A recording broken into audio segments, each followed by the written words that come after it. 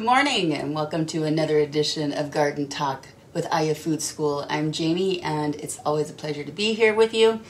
So today I'm going to talk about some easy salad dressings that you can make at home, and you probably already have the ingredients in your kitchen, so there's no need to rush out to the store in case you don't have salad dressing. We're gonna do it right here, super easy. So I got 3 different salad dressings today that I'm gonna share with you. Again, you probably already have these ingredients in your kitchen, so let's just start with it. The first one is a simple vinaigrette as a base of, and I'm just gonna say for you know, a small portion, it's a 1/4 cup of olive oil. Extra virgin olive oil is best. We have a tablespoon of Dijon mustard and a 1/4 cup of lemon. And I'm going to show you the hack on the lemon juice. There's also 2 cloves of garlic. I'm going to show you that hack too. And then there's maple syrup, about a tablespoon of maple syrup, salt, pepper, and shake. So easy.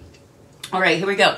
So, did you know that with a simple lemon, the easiest way to extract the juice, the protruding part of the lemon, this is a makeshift skewer because I don't have skewers, so I had a chopstick and I just put a fine point on the end to make a skewer. Use what you got, right? That's what it's all about. Use what you have.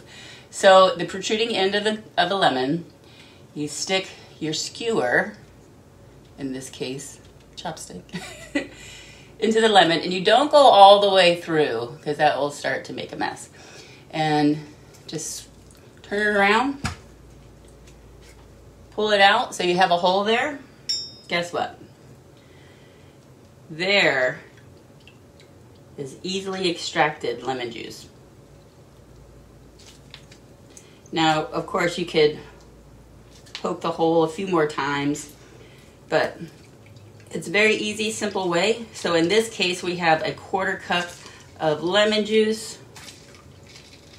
And the other thing about this thing with the lemon is you just put it aside till you need it again. All right, so we have 1/4 cup of lemon juice here, your Dijon mustard, your 2 cloves of garlic. I'm going to show you a hack on the garlic too.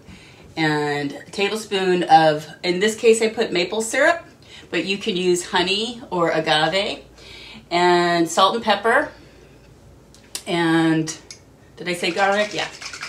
And just give it a good shake. How long have we been on?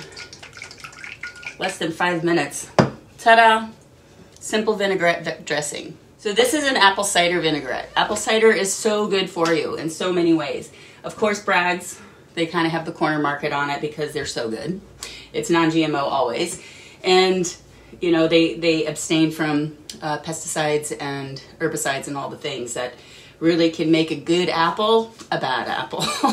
So apple cider vinegar, totally simple recipe here. Let me just look here. We got a 1/4 cup of apple cider vinegar, 1/4 cup of olive oil. Again, extra virgin is the best. I got a 1½ teaspoons of maple syrup and a 1/4 teaspoon of salt and pepper, and then I put shallots in there. You can put shallots or garlic, your choice.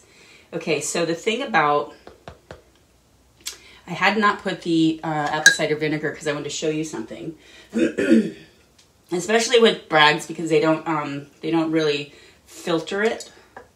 So this stuff, I'm going to show you. This stuff at the bottom, that's the gold. They call that the mother. And if you shake it up, you want all that. That is the probiotic in the apple cider vinegar that that makes it so potent and strong, filled with probiotics. Really good to keep your gut happy. And when you have a happy gut, the rest will follow. It's all connected.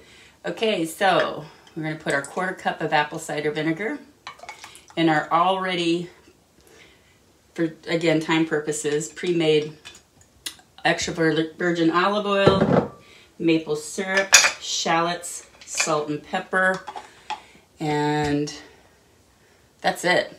That's it. That's all that you need for your salad dressing. So you give that a good shake. And there you go. Salad dressing number 2, ready to go.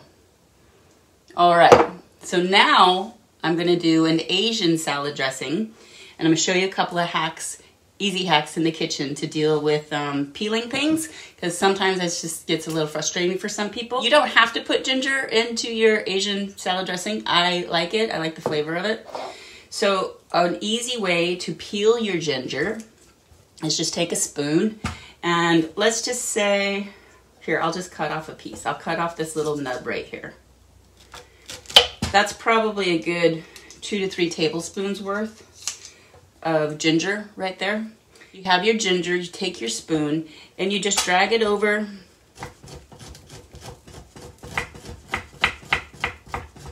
the peeling. And there you go. Your ginger is peeled. Now this recipe is a little more complex, but that is all about what it is that you prefer to put in your Asian salad dressing. In this case, I have 1/4 cup of extra virgin olive oil. I have, the key ingredient is 3 tablespoons sesame oil. Now, another sesame oil is if it's toasted. If you use toasted sesame oil, use half the amount. So this is 3 tablespoons of regular sesame oil, organic, and so you would use like 1.5 tablespoons of toasted sesame oil. Okay, and then we have rice wine vinegar. That's also the other key ingredient. We've got about 1/4 cup of rice wine vinegar in that, and then your 1.5 tablespoons maple syrup, sesame oil, coconut, and aminos. Now, this is what makes it the difference between a paleo salad dressing and a regular salad dressing if you used soy sauce that wasn't paleo. So if you use coconut liquid aminos, then it's vegan and paleo. Now, vegan is if you use agave or maple syrup. If you use your honey, that makes it non-vegan. Okay, so as a sweetener, you would use, I used maple syrup, but I think agave might be best in this case. I'm not sure, I haven't tried that out yet. Use what you have, right? So I had maple syrup, that's what I used. A little bit of red pepper flakes, salt and pepper, and 2 cloves garlic. I think I put that in there already. And let me show you a garlic hack. Put some cloves of garlic that have the peel on it into a jar, and then you shake the heck out of it.